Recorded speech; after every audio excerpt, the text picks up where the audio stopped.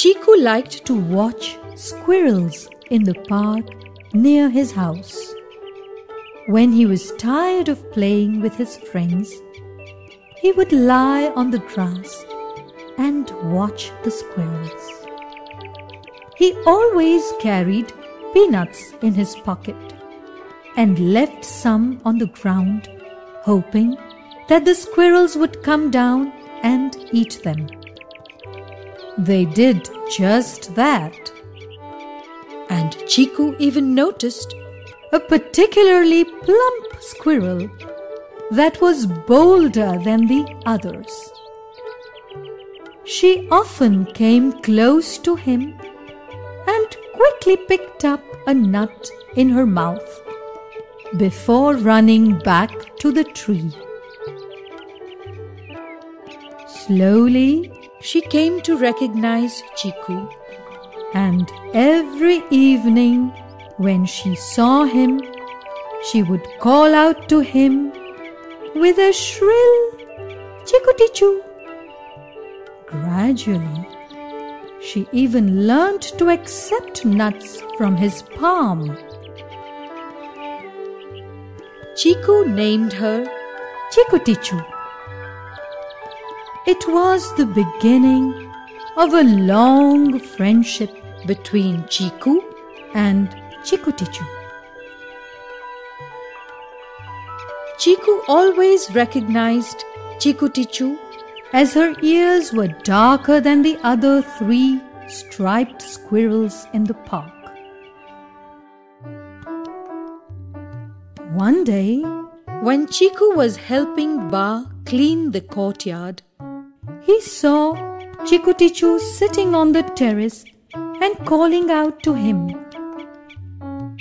Happy and surprised, Cheeku told Ba, "Look, Chikootichoo has come to our house."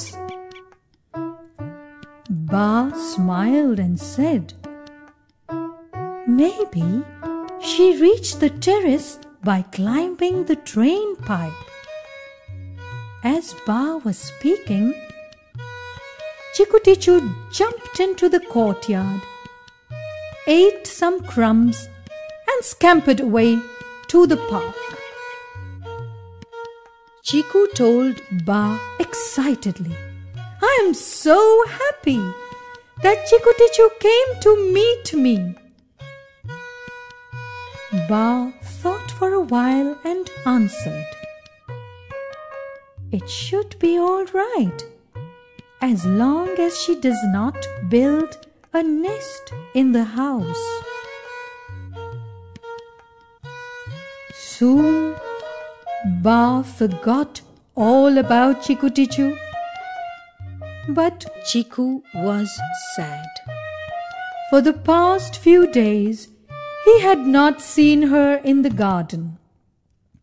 Then, one day, Cheeku opened the door to his room and heard a rustle. Frightened, he closed the door immediately and called out to Ba. She held his hand and said, "Come, let us look in your room. Maybe it is just a bee." Ba opened the door and saw the shadow of a squirrel behind the window curtain. The squirrel peeped out from behind to see what was happening. Cheeku recognized her and jumped with joy. "Oh, it's my Chikootichoo!" But Chikootichoo was frightened and ran out of the room. Ba lifted the curtain and informed Cheeku, "Chikootichoo has built a nest in a niche on top of the door." She asked Cheeku to climb a chair and bring the nest down. The nest was a huge ball of coconut fiber that the squirrel had woven with strings and rags, but it was empty. Ba picked it up and went to the park with Cheeku. Then Ba left the nest near a tree. They hid behind a tree and saw how Chikootichoo picked up her nest in her mouth and carried it up the tree, placing it on a branch. 2 weeks later, Cheeku went back to the park to find Chikootichoo. This time, she was not alone, but had 2 tiny baby squirrels by her side. Ba gave a bag of peanuts to Cheeku, saying, "Chikootichoo may have a brain no bigger than a jawar seed, but she has the memory of an elephant."